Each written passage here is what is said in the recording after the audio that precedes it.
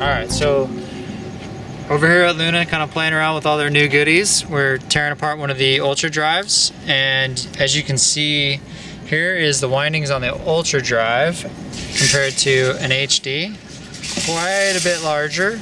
Here's the rotor. Pretty big difference. And actually the motor is pretty easy to work on. Basically you've got your controller mounted in the one half of the side cover. So here's your controller, you know, similar to the HD, basic connectors. Somehow they do some witchcraft in here that makes the torque sensing work. And then once you've got that cover off, you've got all your gears in here. Things are a little bit different. It's once the cover's off, basically you just pull these two out together. It's just a couple bearings that sit down in the housing, and no more one-way gear in the, or one-way bearing in the nylon gear.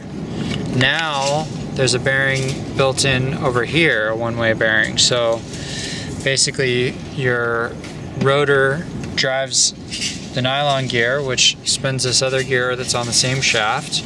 That gear then spins this gear, and then in between these two you've got your one-way clutch, and then this one drives the main gear over here. So it's pretty simple to take apart. Haven't tried taking this piece out yet, but after we got this section apart, we got curious and decided to tear apart the other side. So basically just 3 bolts that take off this cover plate, and then once you've got that off, the rotor is accessible and you can just yank it out of there. Really pretty basic to work on. So and seems like the only weak point is maybe this clutch inside there. So we'll see, but it's nice. It looks like it's going to be great for all the DIY people.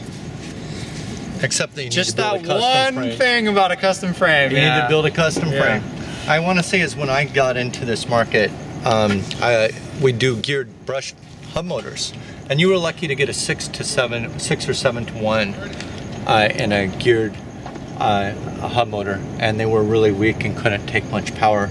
And what you're seeing here is like a 25 to 1, and that's because of all these levels of reduction from going to steel to nylon. And it still manages to be really quiet and efficient, which is... That nylon gear keeps it quiet. Yep. And I know that people are considering making these metal to make it even stronger, but we haven't seen many failed nylon gears. No, even in the HD, yeah, I mean... Yeah. And also I want to say that just motor design wise, I'll try to get some motor expert of ours to talk more later in detail on this. But you see how the stator is flatter. They call that kind of a pancake motor. This one's much thicker. What it gives you is, you can see it on this side, is a larger diameter, which is also good for the gear reduction in the to have the larger the circumference of the motor, the more efficient it's going to be. It's called a pancake motor, and it looks like, our guess is that it'll take a hell of a lot of power. So by having a larger diameter rotor like that, is it basically like applied leverage? Is that what? Well, what it is you know how the motors like to spin fast? Yeah. Right? When they're larger like this, they're spinning faster by nature. Cool. You know, so it basically makes it like a bigger motor without adding all the weight and everything by making it narrower. Yeah, so what, this is 2 pounds heavier than the HD? The whole unit's 2 pounds heavier than the HD, but it looks like a considerably bigger motor. Here, if you look at the difference. Look at the difference in cooling ability too. Look at the holes in the ends. Yeah, like they look. Guys, watch your fingers, guys. But you can see the difference. A lot better cooling. Yeah. And we got a scale and we're gonna weigh these, but it's basically the stator and see the magnets. And it looks like a complete redesign where the BBSO2 and the BBSHD were very similar. Hold on a second.